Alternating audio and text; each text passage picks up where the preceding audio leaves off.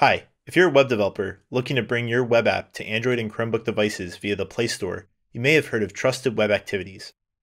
Part of having a trusted web activity is having a way to allow an app or a website to make public, verifiable statements about other apps or websites.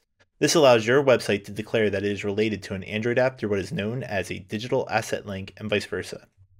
Digital asset links tell the browser that it's okay for your app to display your website full screen. They also tell Android that it's okay to use your app to handle any intents to your website. Digital asset links can be intimidating at first glance. My name is Alexander, and I am part of the Chrome OS DevRel team. I'm going to provide tips on how to make this process easier for you. You may be asking yourself, where can I find my digital asset links? Your website should list its digital asset links in the well-known digital assets location. This is located at the location on screen for your web app. The file should look something like this. The package name is a compiled name that uniquely identifies your application on Google Play and on your device. Package names cannot conflict with each other in the Play Store. The SHA-256 fingerprint is a cryptographically computed signature that can only be attributed to your signing keys to uniquely identify you. Every Android application is signed with a unique SHA-256 signing key, which makes it hard to impersonate you. If you're using Bubble Wrap or PWA Builder to generate your trusted web activity, you will find that your assetlinks.json are generated for you in either your project directory from Bubble Wrap or in your downloaded zip file from PWA Builder. When writing the project from scratch, you need to generate the assetlinks.json file yourself.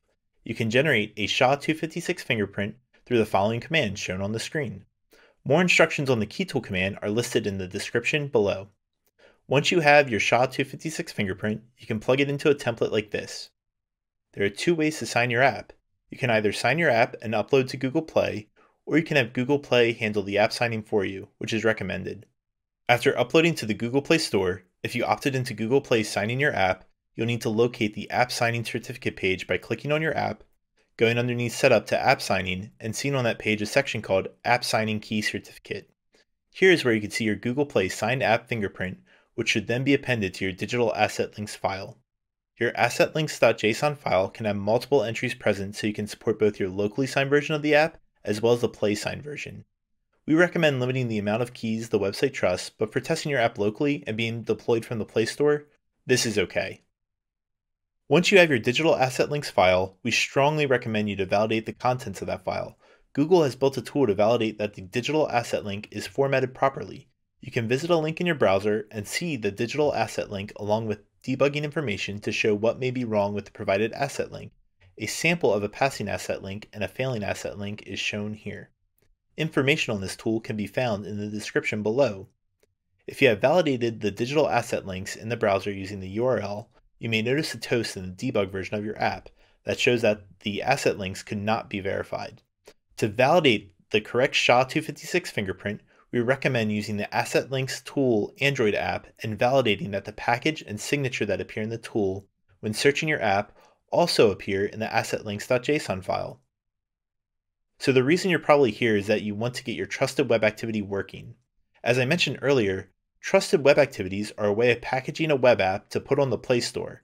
When launching a trusted web activity, the digital asset links are checked, and if the check fails, you get this top bar. This top bar shows Chrome artifacts, and if you're familiar with Android development, this is a Chrome custom tab.